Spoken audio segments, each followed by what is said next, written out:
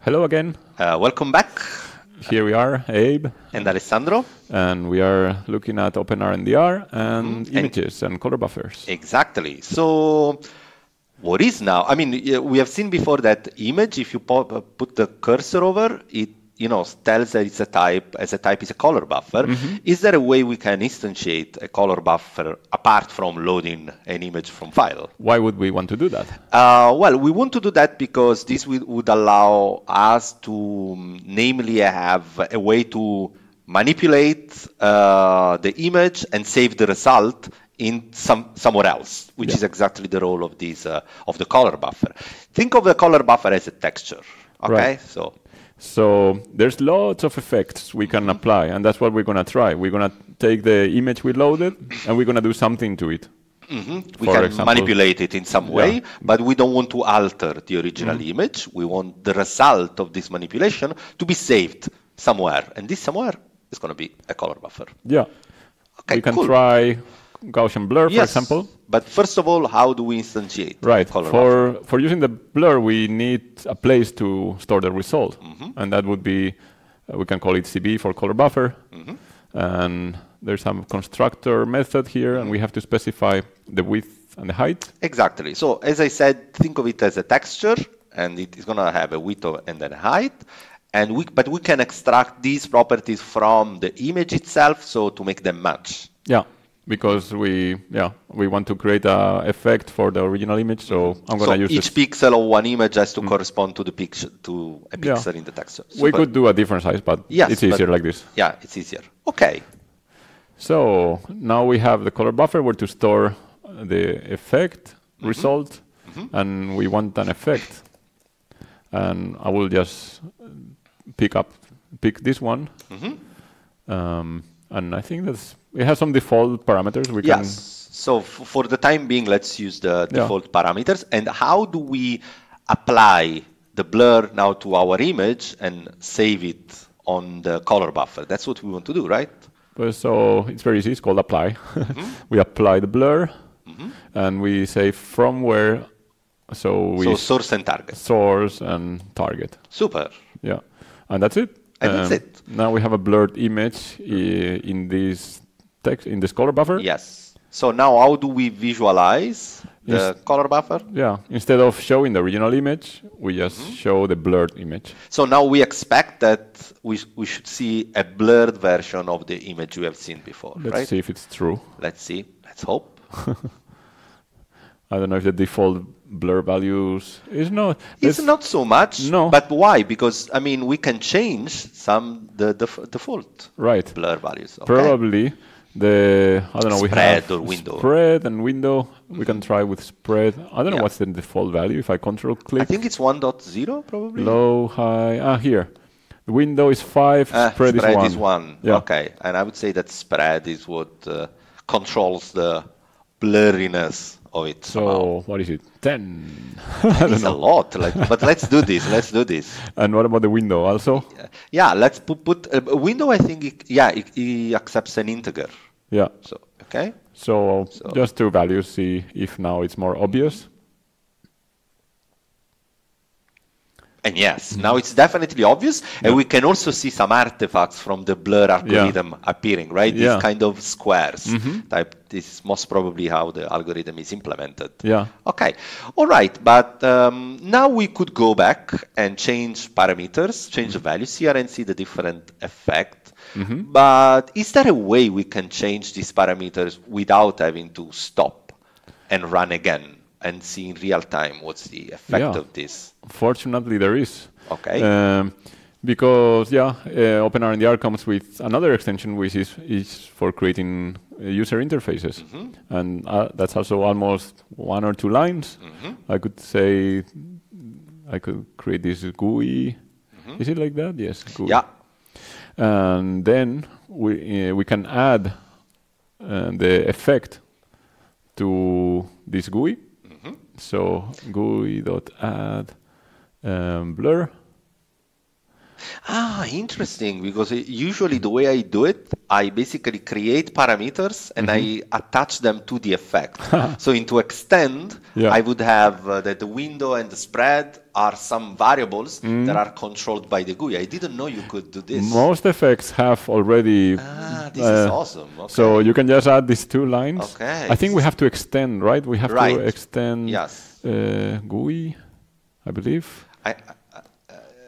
Yeah. And I think if we run the program, then this last line will add the GUI, make it That visible. you can activate it with F12 or F11. F11. So if I press F11, You see, now it has So see, basically we didn't have to- listed all the parameters Yeah. of the the effects, and now we can try. Do we see any I change? think no, and I think it's because the Well, applied thing it's outside the Right. extend. We only apply the effect one time. Exactly, because Yeah. remember that what's in program is sort of what's in setup in other frameworks. Yeah. So Yeah, this part only runs one time, so we just need to move this line into our draw loop. yeah. So now it recalculates the effect on every frame. And let's see. So now we have an interactive GUI. Whoa. Whoa. Okay. Yes. That's the gain. Excellent. I guess we can Excellent. make it sharper. Right. Oh, that's too low. Yeah. And window size. I don't know. Yeah, you can play with the values. Right. So, okay. So we have introduced color buffers, we said, as a way to save what was happening to our image, the effect applied to our image. But in principle, if you reason only from the point of view of, data type, you could apply the blur to the image itself. But Right. what would happen in this case? I guess then it will make it more and more blurry. Exactly. So at each loop, you would modify the actual image, the color buffer containing the original image, so you would accumulate effect, which is something that sometimes you want to do. Yeah. Right? Yeah. Okay, cool. There was one thing I wanted to check. Let's look at these values. It's 1.4, 1087. If I close the program and I start it again. It saves them. Yeah. Yeah. So by default, the values are saved in I think it's a JSON file or something. And it's automatically loaded. So if you have a big GUI here and you find something that really works nice on your program, then the next time you open, everything is as you left. That's great. That's very convenient. It allows for, this is very useful because you don't have to stop and run, and you can do little modifications, and you don't go out of the flow, as I like to say. But let's do something fun. Let's animate one of these parameters. Okay. Okay. How do we do that? I guess we can just throw in here some line to maybe before applying it. Yeah. Blur dot spread. Spread, exactly. Let's do something like 2.0, and let's make oscillate these with a sine wave, whatever. Yeah, exactly. And I have to. So this basically is, in a certain sense, sorry for the pun, but blending the use of effects and the programmatic aspect of the fact that we use code. Yeah. So now we should see the spread oscillate, right? Let's see. It should even move in the GUI, I guess. Yeah, you can see it here, animated. It's pretty cool.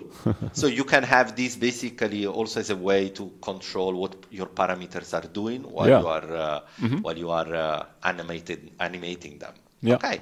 And as you were mentioning, all the effects use basically a similar template a similar behavior with respect to GUIs.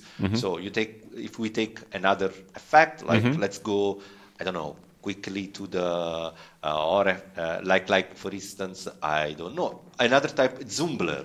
Let's say zoom blur or. I think that might be a bit heavy, and I'm now in a very slow computer. Okay. But what about distortions? Like perturb, I've used this very often. Yeah. Yeah, of course, the internal parameter of the filter are different because maybe window and spread will not be parameter of perturb. No. But the GUI will take care of that for us. Right. So we just need to maybe at the beginning uncomment the first line in the extend because we will not have we will not have blur anymore. We can apply both effects. We can apply both effects. Why not? Why not? Yes. GUI add perturb. And I guess the GUI will also create different folders for the parameters. Yeah. Right? That's awesome. So now I could run it, and it's still not doing anything because we are not applying the effect. But I can just show the GUI. Yeah. And by default, they are collapsed. Okay. There's an option for that. See, perturb has a lot of settings here. Okay. But now this is interesting because if we want to accumulate the effect, we should not apply the effect to image and save on the color buffer, but we can apply it to the color buffer and save it to the color buffer itself. Right? What will we get then? Like we would get first the blur and then the perturbation applied to the blur. Yeah. Right? I think the values are probably going to make it fade very quickly, but we can try. We can try, okay. Unless we set very small values to the effect. Yeah, okay. But let's see, if we, here we apply this into that, and then we could do perturb. And now we need to apply it to CB itself. Yeah. Right? We could apply CB into CB. Yeah. For many effects, this works. In some effects, this is not possible. You cannot use the source and target as the same one. But probably it's because of the algorithm behind the effect, right? Yeah. Okay. And so, well, first we're going to see now without accumulation. Let's see what this does. What do you mean without? Because we are not every time we take the original image. Sure. This is not accumulating, but it's compounding both blur and perturb. I don't see if it's doing anything actually. Yeah, probably these are very. Did we miss something, or maybe? No. You have to apply blur first. You don't want to apply blur. We are applying blur first. Okay. And then. Perturb after. Yeah, but we cannot see the effect. Maybe it's one of these cases where you cannot use the same source and target. I see. So we could, just to try, we can make another color buffer. Exactly, yes. And then we convert the first, we apply the effect from CB2. One to the other. And then we display CB2. Exactly. Let's see if this works better. Because the effect of perturb should be very visible. Yes. Oh, yes. Okay, I see. Yeah, and it's very extreme effect. I see. You can play with the different values. I see. Yeah. And then we can play with the values also on the blur to show that the blur is accumulating. It's been applied before. Okay, I see. This is super. Okay, so we have seen how to create color buffers, how to use basically filters, and how to apply. How to use a GUI. And so basically use parameters that you can use in real time without having to stop. And in the next video, we will talk about how to combine also all of these in a sort of layered approach to image manipulation. See you in the next video. See you in the next video.